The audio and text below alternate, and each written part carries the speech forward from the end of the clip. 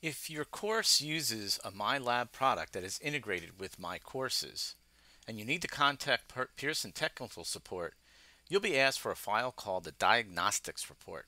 This tutorial is going to show you how to download this file for what's called a standard integration.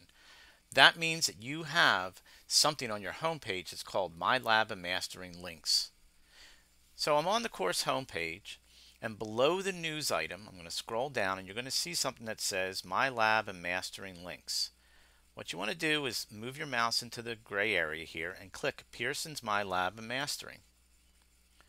It'll take you to the Tools area. You're going to click on Diagnostics. You're going to scroll down to the bottom, and under Actions is the Download Diagnostic Report.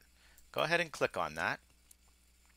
And it doesn't matter what browser you're on, so different browsers may give you different dialog boxes. The most important thing is to save the file. I'm going to go ahead and click OK.